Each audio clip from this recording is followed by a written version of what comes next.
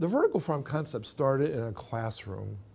Traditional farming, everybody's familiar with it. You know, you plow the land, you plant the seeds, you water and you fertilize and you grow and then you harvest and then you ship. That's normal farming.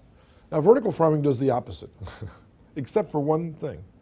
Vertical farms still make your food, but they employ closed-loop agricultural technologies. That means all the water is recycled, all the nutrients are recycled, and the only thing that actually leaves the building is the produce.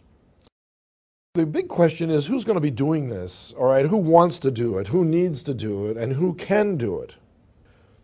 Countries that don't have agriculture. Iceland, all the Arab Emirates. You've got a lot of people and you've got almost no land.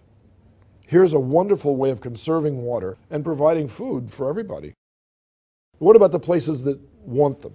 Not necessarily that need them, but that want them. China is one of those places, and India is another one of those places. They have been discussing this for years now, and the technology has finally caught up to the desire, and now I think they're going to start building them.